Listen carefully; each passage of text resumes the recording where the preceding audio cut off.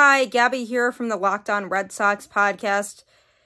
What an absolutely brutal loss for the Red Sox today. It's just constantly up and down with this team.